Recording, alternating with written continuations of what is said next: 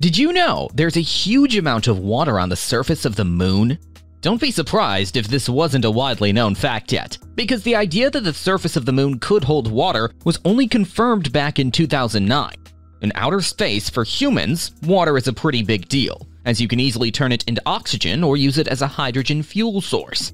This discovery could actually lead humanity to build a base on the surface of the moon. Why? And which countries are planning to settle there? Find all that out and more in our video today.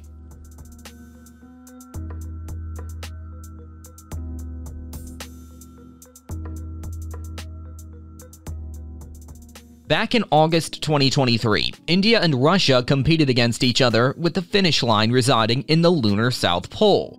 Things heated up real quick, as India launched their probe 4 weeks before Russia, albeit in favor of a longer route. And just as the world thought that Russia was about to win the race to the moon, something unfortunate happened. The probe Russia dubbed Lunar 25 lost connection and got severely damaged while attempting to land.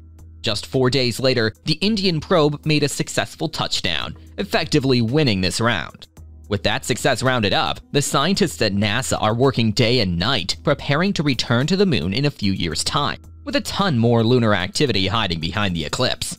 Just last year, according to the European Space Agency, around 250 missions are about to take over the next decade alone, alongside 400 separate unofficial projections. All of these kind of make one realize how the moon, in the not-so-distant future, is surprisingly about to become the hottest real state away from Earth. India started 2020 off with a literally out-of-this-world bang with the announcement of a new lunar mission, which apparently lit a fire of competition under the Russian banner. However, having already quote-unquote had an edge in space exploration back in the 50s, Russia was effectively dominating the Americans. In fact, Russia already had 7 probes on the moon, which makes the unfortunate accident a wound they won't recover from anytime soon. The main culprit behind the accident was presumably a misfiring of the propulsion system. Considering the last lunar venture from Russia took place almost 50 years ago, can you blame them for being a bit rusty? Another advantage India had was how they managed to pull it off relatively cheap, at around $73 million. In general, NASA has a tendency to spend billions of dollars on space exploration, and Russia's space venture, in comparison, costs 3 times more than India at around $200 million. While landing at the South Pole of the moon isn't the easiest job in the world, the situation becomes a lot muddier upon the realization of the moon being littered with kilometers-deep craters and a negative 200 degrees Celsius temperature. Also, the sun sits at a shallow angle, which makes the dark side of the moon one of the core things an astronaut would need to worry about, Hollywood jokes aside. With that, the sensors in any lunar lander would have a hard time calculating how deep the craters could potentially be, which is more dangerous than it sounds. With all that, India became the very first country to be able to land at the South Pole of the moon, which in itself is an incredible achievement. The Indian Space Research Organization also managed to discover the existence of ice on the moon back in 2009, when water on the surface of the moon was nothing but a theory. The Indian spacecraft, aptly named Chandrayaan-3, was built out of 3 main components: a propulsion module, a lander, and a rover. By carrying out thermal, seismological, and mineral tests, a lot of the shuttle's primary objective was covered. And after a few days of operation, unfortunately, the rover wasn't being able to recover from its state of sleep. In the meantime, Americans have decided to pull out the big guns in the form of NASA's Artemis program, a program that trained astronauts to go back to the moon by late 2024 or 2025. The difference is, the mission's core objective wouldn't be to land on the moon, but to orbit around the moon for information. Be that as it may, it still stands for humans, for the first time in 51 years, are getting trained to go back to the moon, which in itself is another big step for humankind.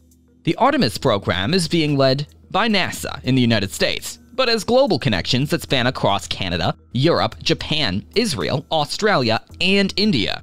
First formed in 2017, the program had one long-term goal, and that was to establish a permanent base on the moon, and by doing that, come to terms with whether it'll be possible to explore beyond the moon, Mars in particular.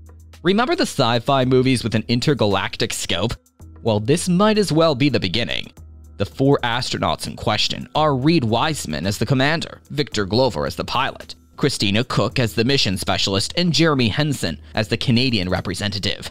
Back on November 16, 2022, a test flight took place which included a dummy pilot who was able to successfully orbit the moon and touch back down.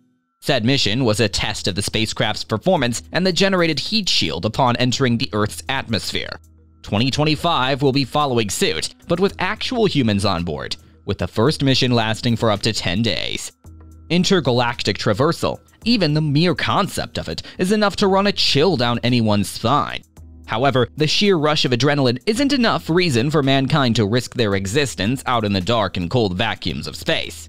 But imagine it like this. If mankind, or a country in particular, can manage to somehow lay a roadmap that'll lead to intergalactic travel, imagine the glory not for the country, but for humankind as a whole. Wouldn't you do it if given the chance, risking it all?